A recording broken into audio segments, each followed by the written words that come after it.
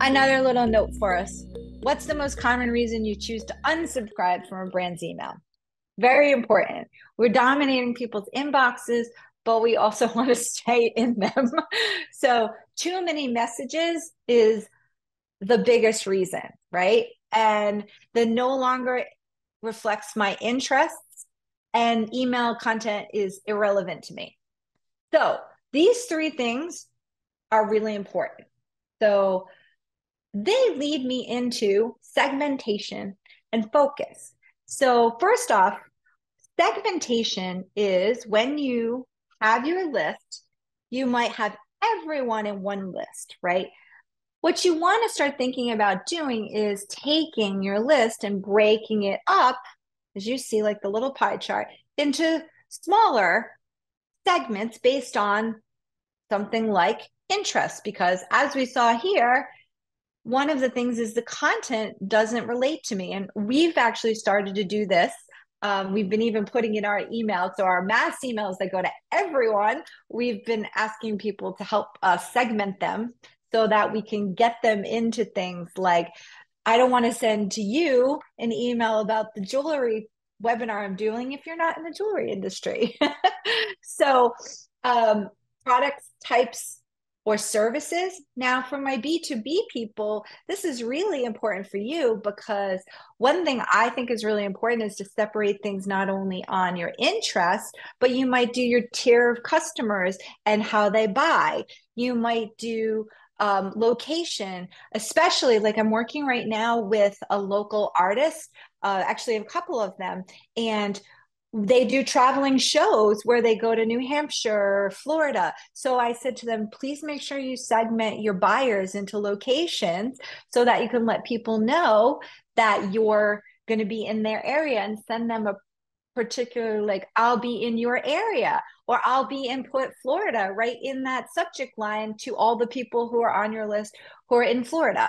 So it makes a lot of sense to do something like that. It goes to less of a list, but you'll see a much better open rate and you'll see much better responses.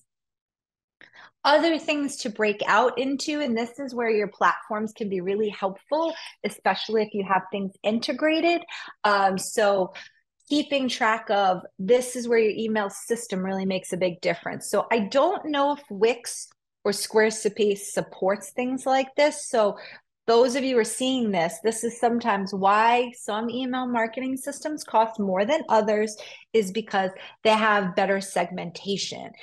So that's one thing I want to bring up. So, and inside each of the email systems, you'll find that there is usually a section where they help you build the segments.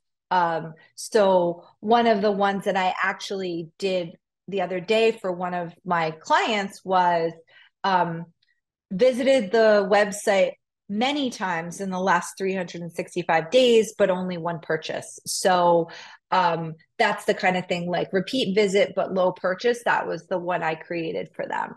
Never opened an email. If you can set up a segment to see that someone's never opened an email at all and they haven't bounced. So bounce, for those of you still learning the lingo, and Joe, there's a blog that we have that we sent out in today's email marketing. If you could put that in the chat, which actually has the email jargon for those of you who are learning. But a bounce is when it comes back and says the person didn't even get it in their inbox, their email no longer exists. So I'm not talking about that. I'm someone that maybe they got on your list because an associate added them or for some particular reason, and they've never opened a single thing. Get them out of your main list because it impacts your open rates and really gives you less clarity on what your true audience is interested in. Constant Contact, MailChimp, I'm constantly running segmentations. And then what I do with my clients is I remind them to send out a, don't you want to hear from us anymore? We miss you or haven't heard from you. And then if they don't answer those emails, just remove them, unsubscribe them. So one, you're not charged for them. Remember that you are charged on these email marketing systems for every name on your list, usually. So don't be afraid to clean your list.